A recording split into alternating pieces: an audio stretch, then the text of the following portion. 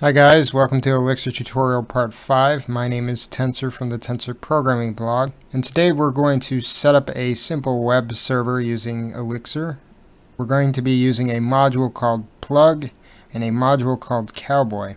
Now Plug is basically a specification that allows different frameworks to talk to different web servers inside of the Erlang virtual machine. If you're familiar with Ruby, for example, Plug is similar to Rake. So understanding Plug is very important because when we get into the Phoenix framework or any other web framework on Elixir really, all of them are going to be using Plug. Alright, so let's set up our project. We're going to say mix new and we're just going to call it plug._ex.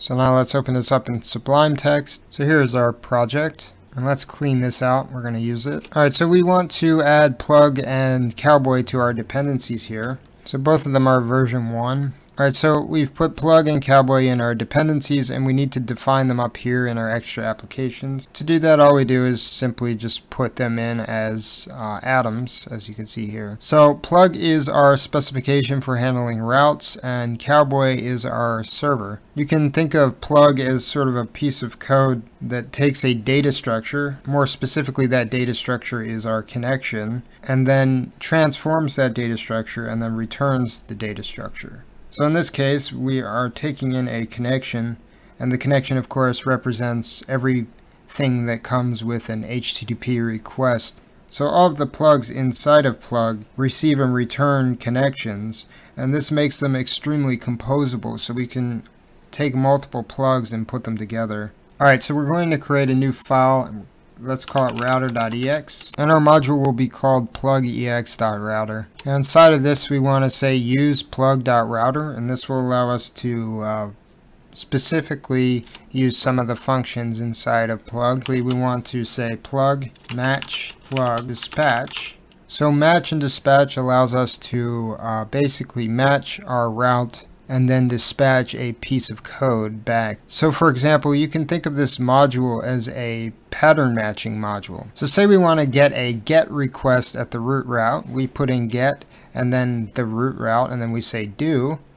And in this case, we're going to send a response back. So we're going to use this function called send response. We're going to put in the connection, which is CONN, then the number that we want to send back. So in this case, a 200. So then we'll put in a string. The way this is working is when we run our server, it will look at the connection and it will match the route. So if we're at the end at the root route, it will automatically shoot back hello there. So we can actually add another plugin here. Say we want to match everything else. Let's make it a single line function. It will send a response back, and this will take in the connection and it will send back a 404 error not found. So you can think of these like pattern matching cases. Order is of course important. If we were to put this above this, then this would never run because this would always match first. So let's set up our supervisor and then get our application running. So inside of our children block here, we need to define what we want. So we're going to say plug adapters Cowboy. Then we're going to use a function called child spec. We're going to say that this is going to be an HTTP server, and then we're going to put in our router, so plugx.router. Then we will put in the arguments, so in this case no arguments, and we need to put in the port. So the port here we want is 8000, and there we go. So this will run on port 8000. Now we just need to set it up inside of our mix.exs. So now we just need to set up our application to run automatically. So we come in here, we put in mod, and then the application name that we want to run, in this case plug.ex, and then of course we want to pass in an empty list. So before we run this, we need to get the dependencies, so we can say mix do deps.get and compile, and this will both compile our dependencies and our application as well as getting the dependencies. So now that our dependencies and our application are compiled, we can run it. So to run it, we want to say mix run -- no halt. So we specified in here that we wanted logger to come back with apps started when the application has started. And as you can see here, it says here apps started. So now if we go in here, we can go localhost and say we're going to 8000, right? And this is the root, and as you can see, it shoots back hello there. Now if we put in any other route currently, so say we put in example, this will just go to a 404 error not found. We can put in anything really, and it will automatically match it for us. So say we want to now serve a piece of HTML in here. We want to serve a piece of static HTML, so we have to add a plug here, and we want to add this plug after our match and dispatch so that our pattern matching here will continue to work. So then we specify the module that we want, so we're specifying plug.static. Then we're saying this is going to happen at this route, so at the home route, and then we're going to say that the file is coming from the server. So now we need to make another plug case for home. Alright, so here's our route. As you can see, we get home. We're going to put this after our index. And then we need to modify our connection so that it's ready to get a piece of HTML. So we're going to use this function getResponseContentType, and this will define the type as HTML. And then we're going to send a file, so instead of sending a response, send a file, and we're going to put in the connection. I'm going to put in 200, and then we're going to identify the file that we want to serve. So in this case, I've put the index file that we want to serve inside of lib here. So we just write lib\index. Now this index file is actually our Reddit SPA that we compiled from Elm. So this is actually an Elm HTML file. And the reason why I put this in here is just to show you that we can serve really any piece of HTML that we want. So let's rerun our program. So now if we go to index, it's the same as always, but if we go to home, as you can see here, we're now in our Reddit SPA. This will work as it worked before.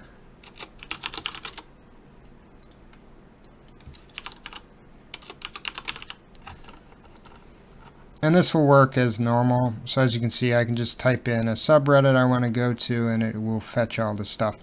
So let's say you just had a bunch of HTML that you just wanted to serve, maybe just a bunch of static HTML.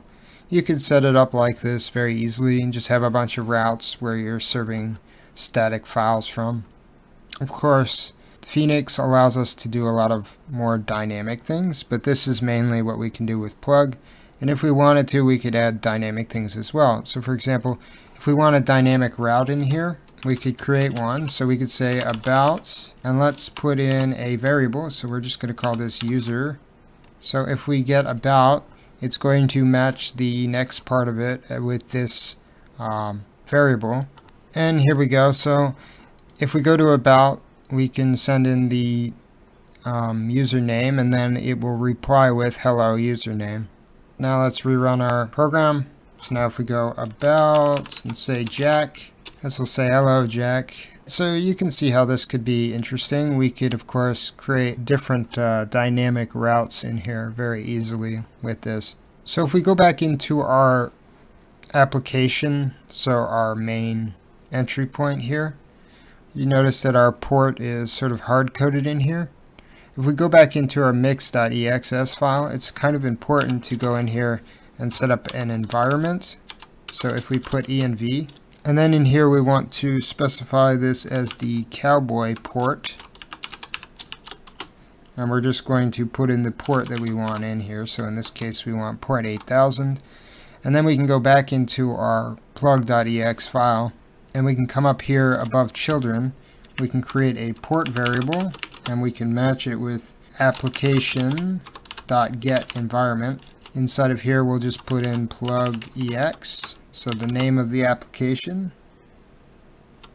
And then we'll put in Cowboy port, and then a fallback port number, so in this case 8000. So we can replace this now with just port, and all this will work. And if we wanted to change the port inside of the mix.exs, we could do that. And if the port failed, then it would fall back to 8000 automatically. It's also worth noting that these get keywords just correspond with get requests in HTML. So for example, if we wanted to have a put request, we could say put, and then we could use the index, for example, and we could have a put request on here as well. However, I'd rather cover that when we get into Phoenix. Alright guys, so I hope you enjoyed this quick tutorial on Plug and on Cowboy. If you enjoyed this video, please feel free to subscribe and like. If you have any questions or comments, feel free to leave any in the comments section. And if you dislike the video, then go ahead and hit the downvote as much as you want. I hope you guys have a good day.